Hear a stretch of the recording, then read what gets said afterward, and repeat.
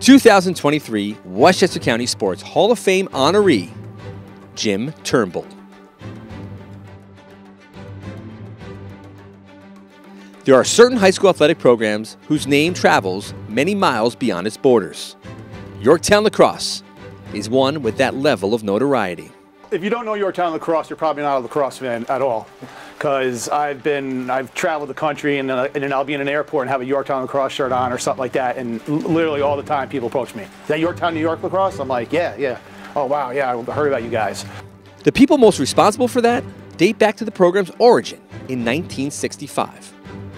Charlie Murphy is credited as the founder of the Yorktown Lacrosse program, but it was Jim Turnbull who became the first ever coach and the architect of what's now 7 decades of greatness at the section, state, and national levels. The impact is national, and obviously, you know, he's the start of it. Turnbull was a teacher at Yorktown High School when he was selected to be the coach in 1965. Charlie Murphy, a town resident, offered a check for $500, which in 1966 helped essentially fund the team in its first season. The duo started Yorktown on its path. Next day, Jim Turnbull showed up. And in a matter of 10 or 15 minutes, I was convinced that he was the man, and so it turned out.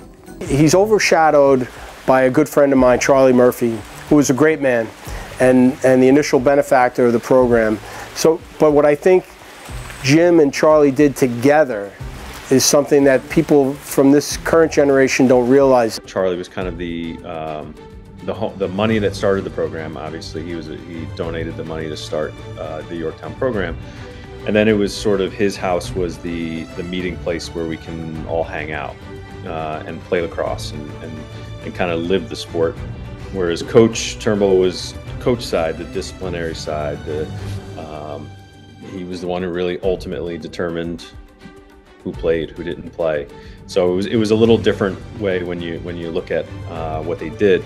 Under Turnbull's leadership on the field, Yorktown was the first varsity public school team in the Hudson Valley, winning league titles in 1967 to 1971, before capturing the first Section 1 championship in 1972.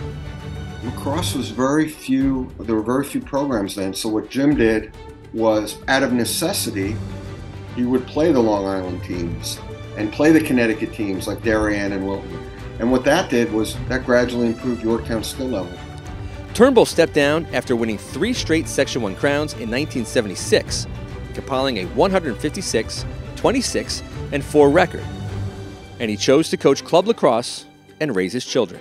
It took having the architect of the program come from Long Island, have knowledge of where the best programs were, have connections to scheduled matchups that continue to this day, that were so instrumental in building the talent level of the program, but also the exposure. So you had college coaches now coming to Yorktown.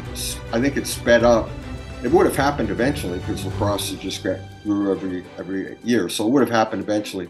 Jim Turnbull sped it up in the 1960s, probably by about, I would say 10, 15 years. So I think he gave Yorktown a decade-long jump over other programs in Westchester. Turnbull returned to coach the Yorktown varsity in 1984, and the explosion of the program on the national level truly began. He won 10 section championships in 10 seasons and claimed his first state title in 1984, ending West Genesee's famed 91-game winning streak in the state final. I think one of the things that Jim did was, I don't know how exactly he was able to do this, but I think he was pretty inclusive. We seemed to have, all the athletes tried lacrosse. They may not have stuck with lacrosse, but they all tried lacrosse. I wasn't even planning on trying out for varsity, and literally the day of tryouts, he just grabbed me in the hallway. He was a social studies teacher at the school. He just said, "Hey, you're trying out for varsity." I was like, okay. So he stopped you in the hallway and you're a freshman. You're probably a little nervous, right? Nervous. I was like, oh my God. But yeah, he's an intimidating guy. Wasn't just a coach, he was a teacher, and I know that in his core he truly wanted to help people, and I believe he helped people through the sport of lacrosse. I respect the fact that Jim Turnbull never had a problem not speaking his mind. Turnbull led the program to another state title in 1989, before leading arguably the greatest stretch of success in Section 1 sports history, claiming 3 state titles in a row in 1991, 92, and 93.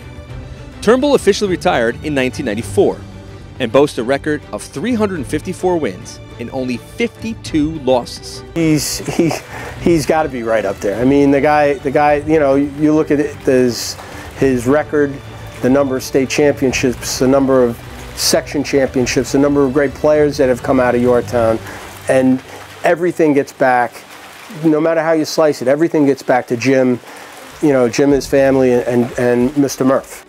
And the players he helped produce are unrivaled. 34 high school All-Americans and 18 Division I college All-Americans. The way that he ran his program, you know, he was very honest. If you weren't playing well, he would tell you. You know, you weren't playing well that day, and probably in a little bit different terms. So, you know, when you look at the guys who went on to play in college out of that era, there was a lot of successful players. And I think a lot of it had to do with the fact that, you know, we can pretty much handle anything that a coach could throw at us. The Yorktown lacrosse program continues to thrive today, but it all started with Jim Turnbull, the first man to ever blow the whistle at practice, the first to scribble out the lineup before a game, and the first to hoist so many of those championship trophies. From my perspective, I absolutely adored Coach Turnbull. I've never had issues with him. Coach Turnbull has taught me so many life lessons along with just being, you know, doing the lacrosse. You know, and he's one of those guys that, you know, has left a undoubtedly strong impact on me. Well, in the section, it's 100%. If you've never heard of Jim Turnbull in your Section 1, again, you're probably not involved in lacrosse at all. And then in the state, I mean, yeah, he's a household name for lacrosse, high school lacrosse.